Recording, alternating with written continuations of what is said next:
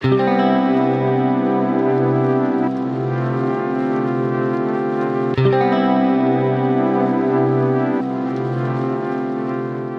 guys, and welcome to our channel. My name is Freya. And my name's Charlie, and we're back with a vlog. This is the first vlog that we've ever done on our channel, and it's about our recent trip to Mallorca. We went to the beautiful city of Palma. It is the capital of Mallorca. We went for 5 days. 5 days. So not the longest trip, but it was the perfect length of time for us to explore this gorgeous city. We had already been to Palma before, so we didn't really feel that need to kind of do all those touristy things. Although we did do a lot of touristy things anyway. We had a lot of ice cream.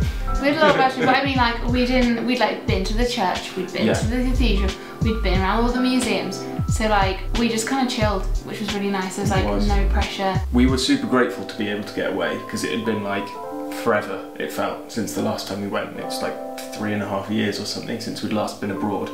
So by that time we were absolutely gagging for a trip away. Yeah, I was anyway. You love the sun and the sea and the sand. You would be really content to just like go to Cornwall every summer. I do love a staycation. You do.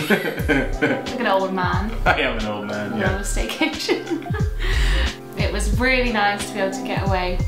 Just to be on a plane, it felt really kind of novel again. It was a bit weird, wasn't it? Weird. Yeah.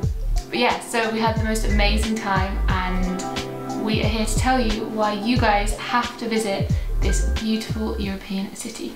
We had our absolute in-flight essentials of ready salted Pringles and beer. We had a pretty rowdy hen do on our flight. Definitely made things a little bit more interesting. Yeah, it was a bit much, but I don't know about you, but it kind of got me a bit more in the holiday mood. Yeah, so I didn't a bit more excited. Too much. It did arrive in Palma pretty late, but it was a nice, easy journey. We headed straight to our Airbnb, and we all headed out for some delicious sangria.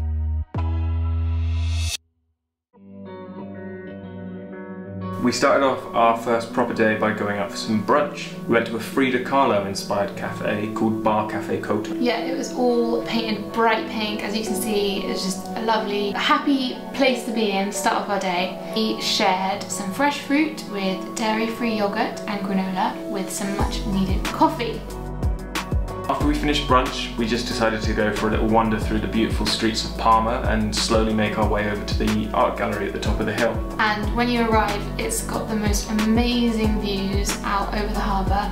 We went in the end of spring. It was the beginning of that crazy European heat wave, so it was like 30+ degrees. So yeah, it was a very slow walk to the modern art gallery. If you're into art, modern art, or just something a bit different, then this is a really great gallery to visit.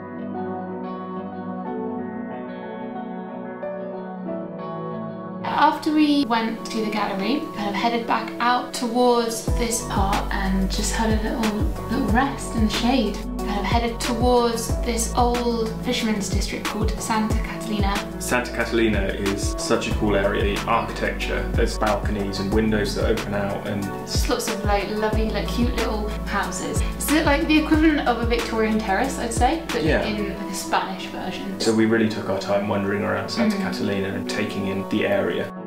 We headed to the vegan-friendly cafe Santina by the market. Interestingly, when you order an iced coffee, they give you ice and a coffee. Like a black coffee. So you kind of got to pour your own coffee into the ice. Yeah. Which we didn't quite master at first.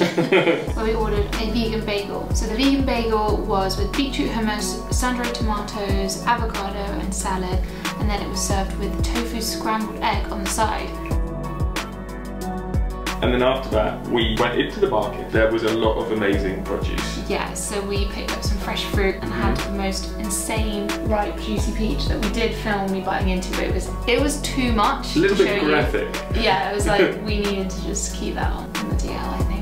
Fruit from abroad is just not even comparable to fruit in the UK. It's just next level, isn't it? So after we wandered back towards the old town, and just kind of everywhere you looked there was like amazing architectural things. Little like faces spouting water. Yeah, it's just stunning. And then we had some ice cream. You had the chocolate and I had limon. Limon, and it was so good, like the perfect thing. And like the first ice cream of our holidays, we took loads of pictures.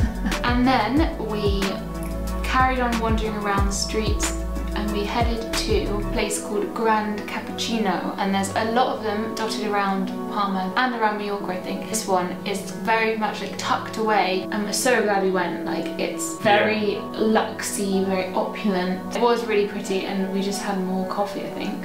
So after our little visit to Grand Cappuccino, we went for a little walk through the streets again and ended up in a place that I thought... Did you know about this place, or did you just stumble upon it? No, I just saw through the door and I was like, is this a museum? Is this a film set? Like, what is this place? And it was this beautiful perfume store. They had, each room was designed around each scent that they sold. It was like a little, like, curated museum. We stopped and talked to the curator or the store owner, and he told us all about each different scent and what they meant, and they were quite connected to Palma as well, rather than just sort of abstracts. They were like the historically oranges, important. like the orange groves, and like the sea, like the salty sea scent.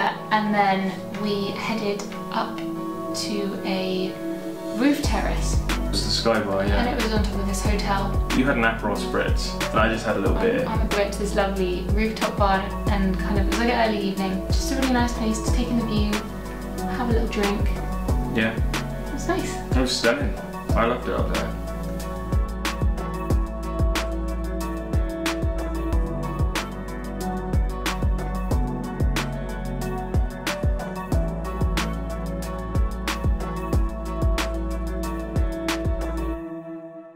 If you're enjoying this video, make sure you subscribe. This is only part 1 of our Palma vlog. We do have part 2 coming, which will be the rest of the trip. So subscribe and don't miss any of the amazing vegan content we've got coming up. So for our second day in Palma, we actually decided to take a day trip up to a little mountain town called Soye. So we kind of made our way very slowly from our Airbnb up to the bus station, which is in the north, like the north of the centre of Palma.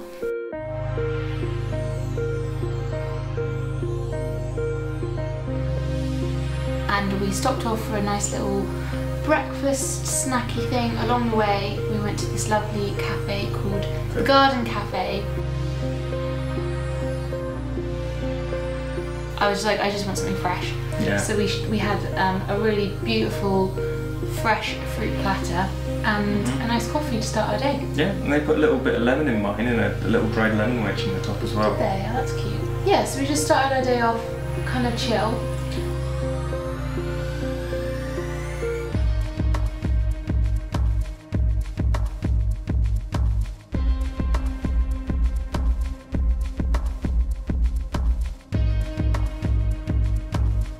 As soon as we finished breakfast, obviously the next thing on our mind was lunch. So we decided that it would be easier to take sandwiches, bocadillos. Bocadillos with us. So we got some bits of sandwiches, which is the place called Pasen and Vegan, where you can buy all sorts of amazing vegan cheeses and vegan meat alternatives. Yeah, so that was in the main market. After we got all of those bits together for the sandwiches, we headed over to the bus station, which was just around the corner, and hopped on the bus up to Soye. Very easy to navigate and really nice comfy buses and just a nice journey. It's quite a small town, but it's just really nice to wander around and be up in the hills, and just a really nice change of scenery from Palma. When we arrived in Soye, there was this big market going on in the town. It was a little bit much for us. We were like super hot, so yeah, we went and had a coffee. We had some iced coffee at a place called St. Cristo. They had an almond cake, which was vegan. They did, and it was delicious. It was just the perfect little pick-me-up. Soye is really cool. It's a town of 2 halves, so you've got up in the hills where the church is and the town and all of that sort of stuff, and then there's a port down by the sea, and there's a tram that runs between the town and Port de Soye. One of the highlights of Soye is this lovely cute little tram that you can get from Soye, which is in the mountains, down to Port de Soye, which is on the coast.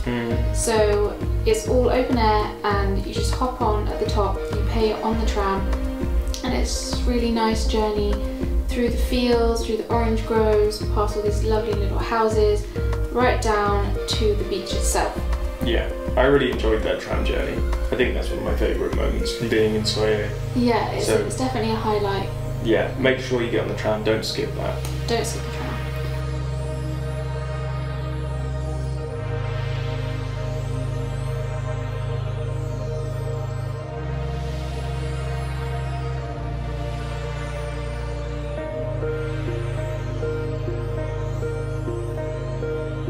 Once we got the bus back into Palma, it was dinner time, so we went out for some tapas. So we found Bar España, which is in the old town. We did read that there was lots of labelled vegan on their menu. We had pan con tomate and patatas bravas, some lovely red wine, padron peppers. You had your sherry. It's worth checking it out if you want some classic Spanish tapas. Yeah, we drank a lot of Rioja. Yeah, just got a bit tipsy and... Got a bit tipsy and went to bed. Went to bed, yeah, it's lovely. Perfect holiday evening.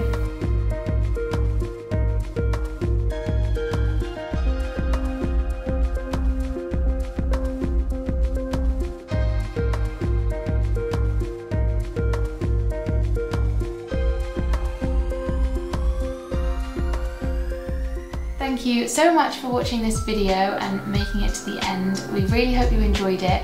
We'd love to know if you have any recommendations of your own, so let us know in the comments. Like this video, and of course, please subscribe to our channel as well. It would really mean a lot to us. Make sure you come back next Monday for part 2, because this is only part 1 of 2, so the rest of the trip we will conclude next Monday. So make sure you put that in your calendars, you don't want to miss it. You do not want to miss it. See ya! Bye!